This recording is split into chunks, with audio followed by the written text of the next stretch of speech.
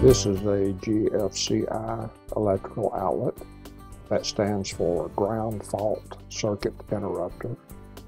These outlets are required by code in many places, especially in bathrooms and basements. This one supplies power to a small pump near my central air conditioner in my basement. This one is also a tamper-resistant outlet.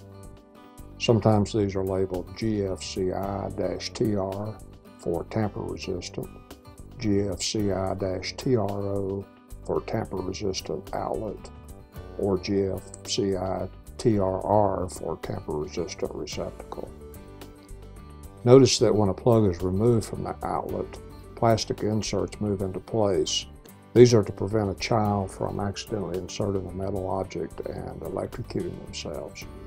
Supposedly when a plug is inserted and even pressure is applied to both blades, the inserts open and allow the plug to enter.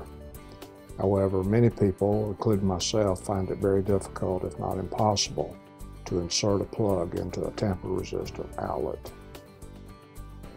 After unplugging the pump from this particular outlet, I struggled for several days trying to put it back into place.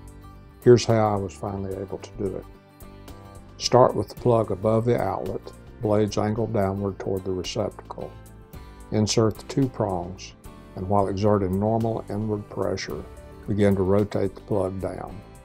I usually have to go past the normal position and then repeat the up and down motion again. This is really just an exaggerated vertical wiggle.